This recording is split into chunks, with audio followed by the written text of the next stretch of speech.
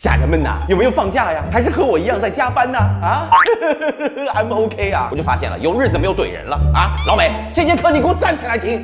全球大放水已经有1个多月了，但是论印钞票的速度哪家强？还是老美。1个月里面往市场撒了2万多亿美元钞票啊，而且他们家还有2万亿是还在路上没发呢，速度堪称史上第一。这叫什么呀？这叫损人利己。老美呢是全球第1大经济体，美元不是他一家在用，国际通用，大到进口飞机，小到海淘限量版的球鞋，国际结算一般都是用美元来结算的。所以啊，为了方便呢，各个国家它都得有常年的美元外汇储备。你想啊，美元一超发，如果说这美元都在他们家自己用的话，老美自己就通胀了。现在呢，全球都在用美元，那可不是大家一起被拖下水吗？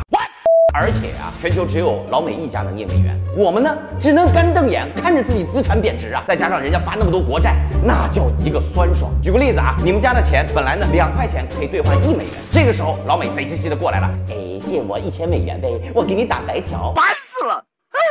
你说能不借吗？啊，老美40米长的大刀啊，在背后架着呢。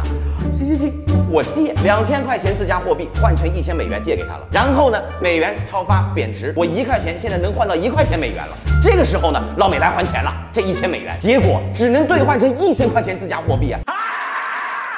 你说是不是被亏了1000？你说现在被坑惨的队友有谁呀？已经至少有19个新兴市场国家，什么印度啊、泰国啊、马来西亚，对美元的汇率都统统下跌，创造了历史记录。而且还有一个更惨，同步参团只打野的瑞士，老美第7大债权国，他们央行损失了近400亿美元呢。 所以啊，大家都知道印钞的根本原因是全球启动了宅家模式，消费需求大幅下滑。所以说不要干那些甩锅的事儿了，老美，好不好啊？心思用在正道上，做好防控，刺激消费。说到这儿呢，我就觉得，我们目前这儿情况在好转，宅了这么久，趁着5一假期也应该整点行头，出门拉拉风，对不对？尤其像我这种才18岁的青春 big boy，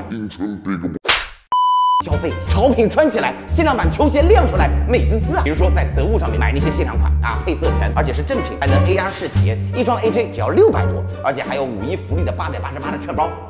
这个节奏啊，买各国潮牌的话，那就不是为国买了，而是为全球买。那有假人又问了，我买了这个潮鞋，拉风是拉风了，可问题真打个球，还是被疯狂起脸输出，怎么办呢？那你就看着你的对手跟他说：“爸爸，我给你跪了。”真的财经深入你心，记得点赞加关注。